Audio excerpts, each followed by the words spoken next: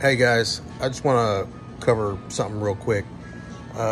This is in reference to beer spilling on the bar and in the area of the square readers and the square stands.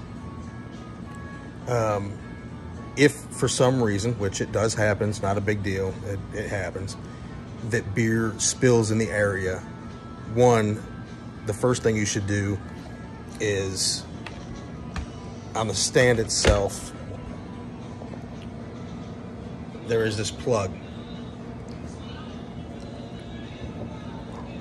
And we need to try to pull that plug out so that it will dry. It may not dry immediately, but especially if it's wet on the bottom, we need to dry it out.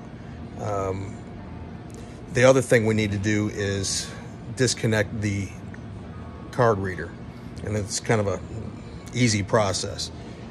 There's a little clip right here that you just pop it off and you pull this out, okay, and make sure that's dry before you even start putting it back together. Water and electricity don't go well together, and it can short it out. I found this morning. It's not a big deal, but underneath the stand itself was extremely wet. So I think I've got everything dried out, and I think it's working. We've got another card reader charger that I'm trying, and it seems to be good.